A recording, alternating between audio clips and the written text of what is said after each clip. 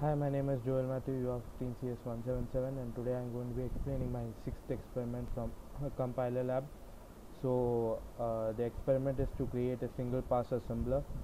So an assembler is actually a program that accepts assembly code as input and then produces the equivalent machine code or the object code. Uh,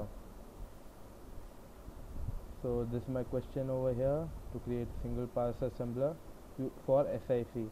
And this will be my input text, and this will be my object op table for getting the required object code.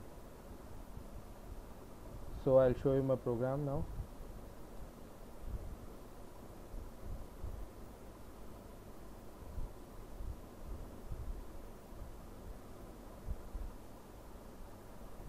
So this is my code for assembler.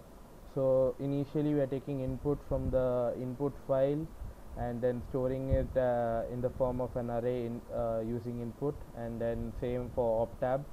And then we have various arrays for storing the labels, the opcodes, and the values.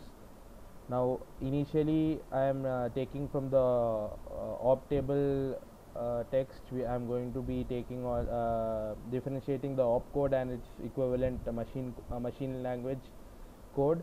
So that's done over here. Then to get the starting address, I am going to be searching for start. So we'll search for start, and then we are going to if there's a start statement, that address is going to be changed into hexadecimal and stored in x. If not, the value of x will be taken as 0, and the address will be accordingly adjusted for each code. And these are for characterizing the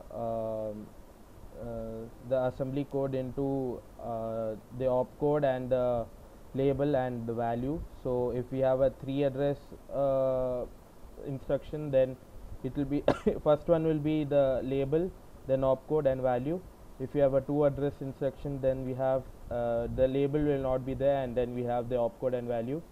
And then if it's a single instruction, a single address instruction like end, then we'll have only opcode. And then over here we are going to be converting the opcode into the equivalent object code. So we are going to be comparing it with the optab values, the input values we are going to be checking with the optab values, and the equivalent object code will be generated here. And then afterwards we are going to calculate the length of the whole program. That's done over here.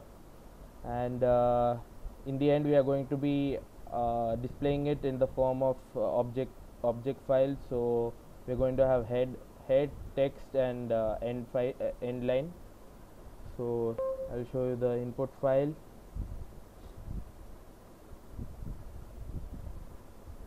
So this is our input file. We have separated using space, and this is our optab again, and then I'll show you the output.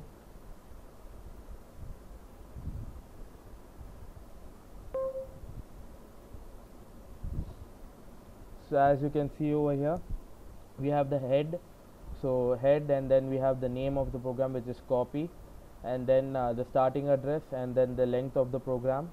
Then we have the text and the starting address of that text. Then we have the length of this whole text line, and then we have so first 2 letters are actually the opcode value, and then the next is the address of that instruction. And then we have the end and the first executable instructions address. Thank you for listening to me.